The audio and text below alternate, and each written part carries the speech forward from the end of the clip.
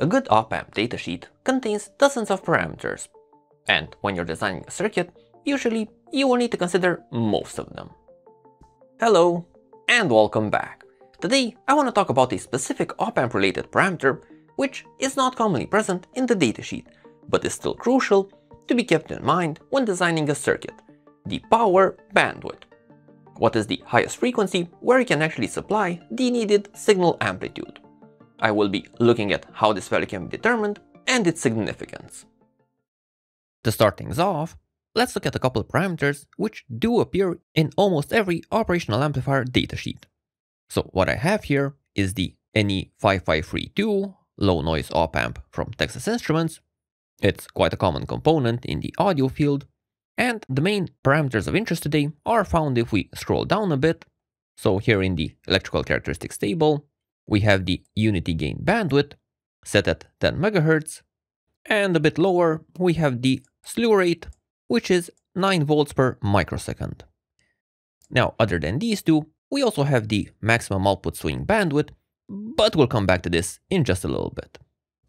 If we start with the small signal open loop gain of a typical op-amp, it's a graph where on the x-axis we have frequency, usually a logarithmic scale, and the y-axis is voltage gain, expressed in decibels. There are three main parameters that the datasheet will contain that help us create this graph, if it's not already there. So you will either find the unity gain bandwidth, which is the point where the curve intersects the axis, the frequency at which the gain is 1, or another way of expressing this is by the gain bandwidth product, which shows the slope of the line. In our case, with the NE5532, the unity gain is occurring at 10 MHz, but knowing that the gain bandwidth product is also 10 MHz, lets us calculate the gain at different frequencies, say at 1 MHz, which will be a gain of 10 or 20 decibels. Now, the last parameter of interest is the DC open loop gain, which expresses the maximum gain the op-amp can have at DC. So the gain bandwidth product holds true only until it hits this line. Then the DC gain takes precedence, so that becomes the new limit. Now, the reason why I'm insisting on this graph is because it helps us determine the maximum gain versus frequency where we can actually use the op-amp. So for example, I cannot amplify a 1 MHz signal by 40 decibels using this op-amp, since that value is outside of the graph. I would need to use two op-amps, each set to amplify by a factor of 20 decibels to get the 40 decibels in total. Also, if you really want to get into the details, when you do build an amplifier set to a gain of 10 or 20 decibels, the actually achieved gain is a curve with a rounded corner, usually something like this. So you don't actually get to amplify the 1 MHz signal by 20 decibels. And if you consider tolerances, then the graph can also get shifted. Anyway, the point that I'm trying to make is that based on the small signal analysis, this amplifier should be able to amplify a 1 MHz signal by a factor of 10. But can it really? Now, while measuring the open loop gain can be quite difficult, especially because of the very large variation in gain over the entire frequency range, the closed loop gain is far simpler and a more common measurement. So what I have here is an oscilloscope and signal generator, which together can create Bode plots. The generator output goes into the test circuit, and the oscilloscope measures both the incoming signal as well as the output at multiple frequency points, and then proceeds to calculate the voltage ratio and phase difference. So the test circuit is a 5532 op-amp based amplifier that has a gain of 11. And the test signal that is being used has an amplitude of 10 millivolts. So now, if we do run the measurement and let it conclude, we can observe the flat gain appearing up to a point, and then, in this particular circuit's case, there is a bit of gain peaking, and then the gain drops off. So right before the gain bandwidth product limit, the results are a bit more unpredictable. But a bit lower than that, the op-amp can indeed amplify a signal reliably by the ratio set using the resistors. Bode plots and similar measurements usually fall into the category of small signal analysis. And the important thing to remember about that is that it holds true for small signals, not for large ones. Both small and large signals are relative terms, not referring to a specific signal value, but rather, small signal is a signal so small that the circuit behaves almost linearly, while with large signals, the circuit's nonlinear behaviors become obvious. To better understand this, let's next look at a large signal parameter. The slew rate of an op-amp refers to how fast the output can change. So the typical way to test this is to apply a sharp large signal square wave at the input, and if we do this and we observe the output, we will see a non-instantaneous transition. So the output presents an almost trapezoid waveform, where, at least in the middle, we have a very straight line.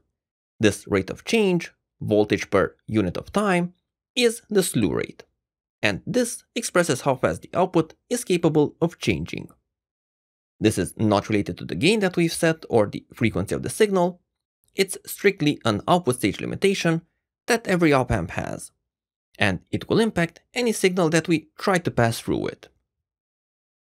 To check this behavior, we can go back to the same setup as before, but instead of sweeping through multiple frequency points, we just drive a basic square wave and observe the input and the output. So for starters, the input wave needs to be large enough to overdrive the output, but not too large to damage the op-amp. The scale between input and output will be different, so if the op-amp is configured to have gain, but anyway, after making some configurations, we can observe the results we are after. While the input is a sharp square wave, the output is a clear trapezoid with a measurable slope. The slope, so the voltage per unit of time, is the slew rate of the op-amp. And if we run the numbers, we can see that we are slightly below the datasheet value, but still close. It's important to mention at this point that a real-life circuit will usually not be used in any of these extremes. The signals you will be working with will not be infinitely small, nor will they be so large that they overdrive the output. Most practical applications fall somewhere in the middle. So how can you determine if your amplifier will actually be able to amplify the signals that you want?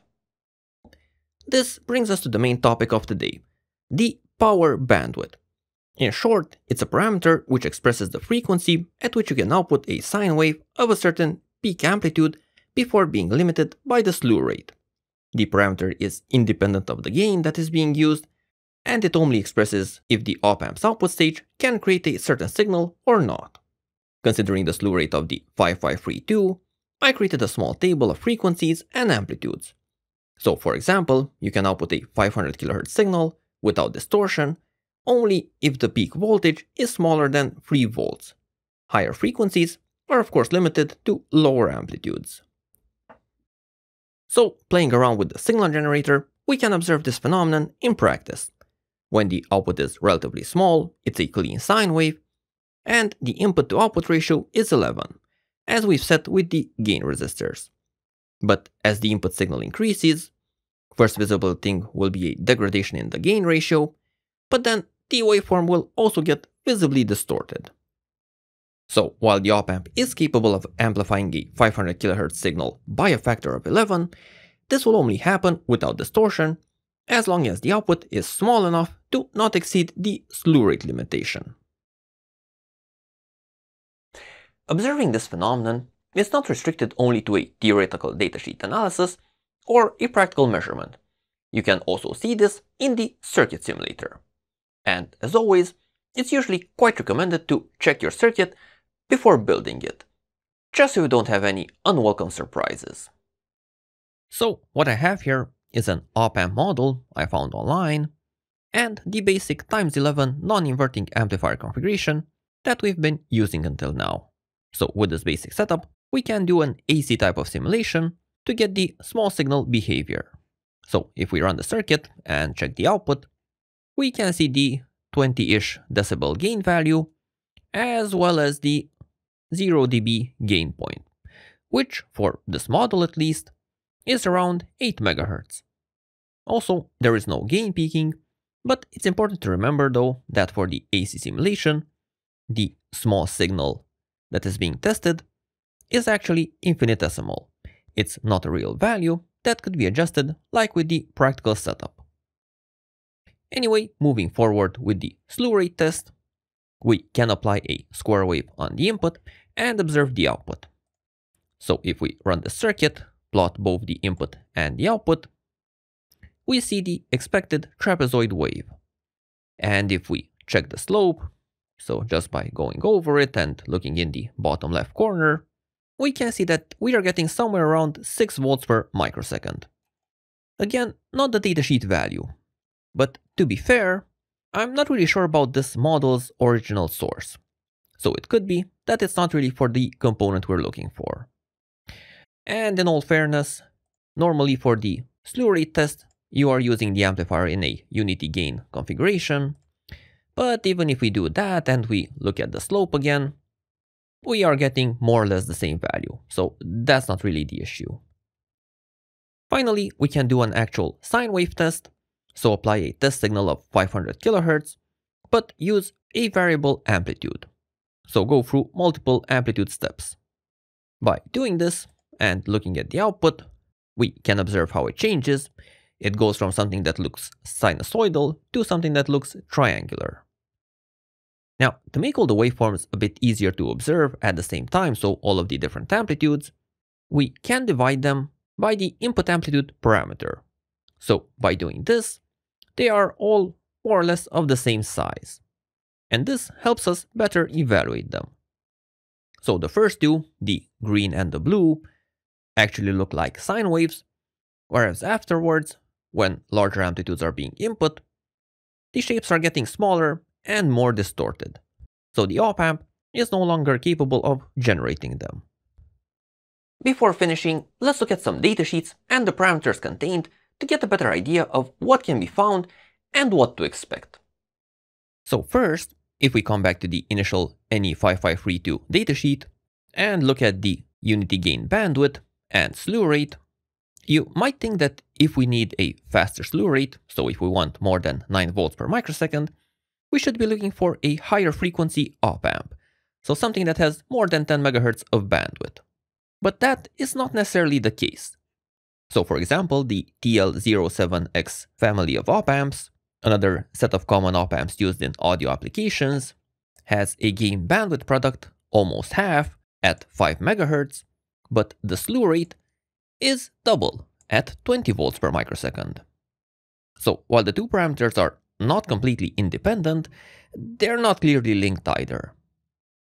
Anyway, if we now come back to the 5532, one interesting parameter mentioned is the maximum output swing bandwidth. So this refers to the largest signal that can be output, plus minus 10 volts, and the frequency at which this occurs, 140 kHz. So this is the same value that we get from our slew rate based formula, but here it's cataloged for a specific use case.